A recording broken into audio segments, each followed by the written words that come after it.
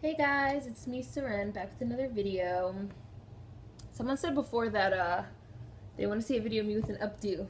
So, it's up. I don't know if it's an updo, but it's up for whoever requested that. This is going to be a quick little video about the importance of digital safe spaces and really the part that digital spaces play in keeping your mind strong. And really this video was inspired by this exchange that I had on Instagram. It was a really nice exchange. Let me open it so I could tell you the names. So Cannell, who's one of my Instagram followers and I'm guessing YouTube subscribers, so hi. She bought a copy of my book, so thank you so much. And she posted it with a haul from Ashley's Naturals, which is a company that I love. I have done a Black Friday video. I just haven't uploaded it yet, but I have ordered stuff from them and done an unboxing, so you can be on the lookout for that because it will be coming soon. And she said, like, you know, I got good grades, so I decided to treat myself. I bought a copy of Seren Sensei's book, and I bought some Ashley's Naturals.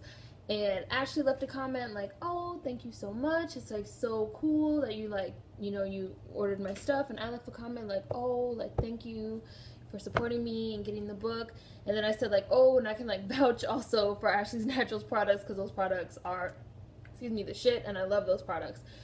And I kind of just came away from the whole exchange like, man, that was so cool. Like, that was just so cool. Like, three Black girls kind of like coming together and having this really fun, you know, dialogue, this exchange, and, you know, talking about these products because like I've tried these products and you got my book, you know, really just an exchange. It felt like an exchange of energy.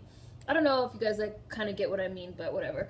It felt like an exchange of energy, and it felt really good, and it just got me to thinking about digital spaces and mental health because I feel like Instagram is like my safe space. Instagram and really Tumblr. Like, I love YouTube. YouTube's like my home, but sometimes YouTube can be a little exhausting, especially with you know, you guys know I moderate comments, and Twitter can be just a toxic cesspool of nastiness sometimes. And for me, whenever I start to feel down, 9 times out of 10 I log on Instagram. I love Instagram. Instagram is just like my no-fly zone, my no bullshit zone. I go on Instagram, I scroll through my Instagram feed, I look at all these like beautiful Black, you know, brown faces and all these amazing Black-owned businesses. I said on Twitter that Instagram is the Diagon Alley of fucking Black-owned businesses because everybody has an Instagram page. Like, you want to find a Black-owned business, make an Instagram account, and you will be buying everything Black-owned. So I get on Instagram and I just like see all these like beautiful Black faces, and I see these businesses and I see these people doing all these great things, and I just feel so inspired and empowered. And that's really important to have that. I personally have all Black digital spaces, and that was actually a part of my, you know, waking up, my awakening, my becoming woke, becoming conscious. And that actually happened with Tumblr, because Tumblr was my only social media for a really long time. And I was following these people on Tumblr just because I had an aesthetic that I liked. And I realized one day, now this was like pre-Ferguson, you know, pretty much everything that we see going on right now. So this was maybe 2 or 3 years ago. I realized that, like, man, I'm following a lot of white people. And I'm following them because there's a certain aesthetic that I like. I like to see certain spaces arranged certain ways. I'm a minimalist. I like minimal shit. But then I was like, man, where are the Black people doing this? I know there's Black people out there that's doing this. And the Tumblr post that like really inspired me to just like go all in with like Black shit was I was following I think it's called Kinfolk, which is ran by this white girl in Virginia, and she has this like special where she highlights local businesses in Virginia. And I was just like, I'm from DC. I know for a fact that there are Black people doing this type of thing in Virginia. She never ever had Black people on her blog ever. And I was just like, I know that there are Black people doing this kind of thing in Virginia. Like, I know for a fact. And I was just like, you know what? I'm tired of this. I'm tired of every single time I log onto my Tumblr account I feel small because all I see are these like white faces. So I unfollowed everyone and I Googled like black aesthetics or something like that, and street etiquette popped up. I don't know how many of you guys are familiar with street etiquette, but I will of course include links in the description box so you can check them out. Street etiquette is just these like awesome dudes. Their brand and their whole thing that they're doing has like really like grown beyond when I first started following them on Tumblr. They have like a clothing line out, and they've been doing lots and lots of like branding work with like companies, and because they have a very nice aesthetic, these two black guys. And like street etiquette popped up and I followed them, and they were the first like black like aesthetic blog that I followed on Tumblr. And then it just like kept going and going and going from there until the point where now like that's really, you know, all that I follow is like current event blogs and fandom blogs, because I'm really into fandom.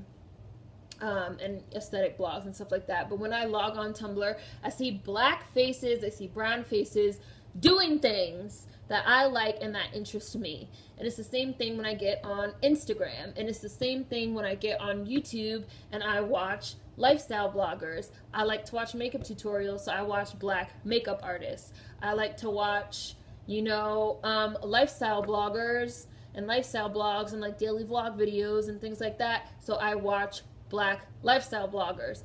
Like, and it's just I really notice a difference in when you start, I don't want to say monitoring, because it's really not even like a conscious monitoring, but when you kind of tweak your digital intake and your digital spaces so that you're not constantly being fed this stream of these like white faces and this white imagery all the time, it really makes a difference in your mind, because you internalize all of that stuff. You really internalize all that stuff that you see. And like I said, I used to get on Tumblr and I would get off and I would feel small. And now I feel big. I feel like I can do anything because I see all these other people that look like me doing it. So why can't I do it? You know, representation matters. Like people always say, representation matters. Being able to see yourself represented matters. And when you're constantly in these digital spaces surrounded by these people and these faces that don't look like you, it really gets into your head and kind of gives you this like underlying, you know, subconscious feeling of that you ain't shit, you know, and you're mentally unsound. You know, it undermines things that you want to do, and it undermines your thoughts because you're like, well, maybe I can't, you know. So I just think, you know, we should really be cognizant and aware of the things that we're consuming and the media that we're consuming. And you can control your digital spaces. So I feel like all black safe digital spaces are really, really, really important, because like I said, you really start to notice and you're interacting with people, like my interaction on Instagram, and you just start getting these really good, strong feelings and feeling empowered and getting this kind of this mental clarity and, you know, feeling mentally strong. You feel mentally strong. And when you start feeling sad and when you start feeling defeated, when you start feeling hurt, you can like get a little bit more strength from, you know, these safe spaces. And I think it's really important, especially in, you know, this day and age where everything's online and, you know, everything's digital, to have that.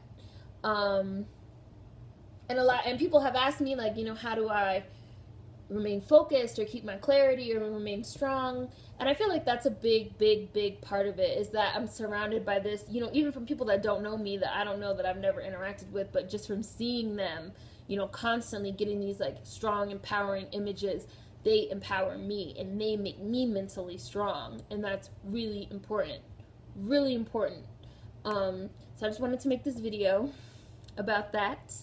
Hopefully everybody is doing good, doing well out there.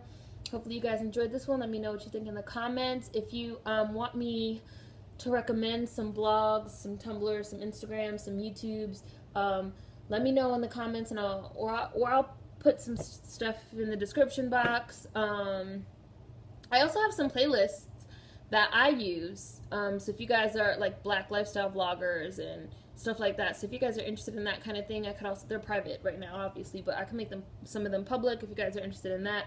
Let me know in the comments. Yeah, be mentally strong.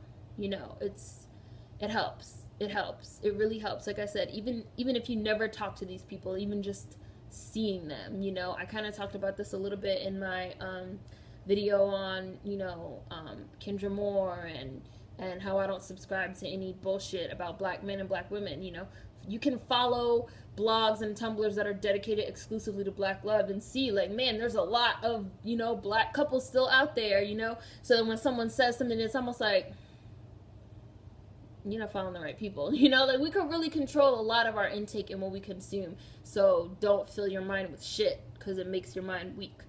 So yeah, food for thought as always. Let me know what you guys think in the description box, in the comment section. See you guys next time. Peace.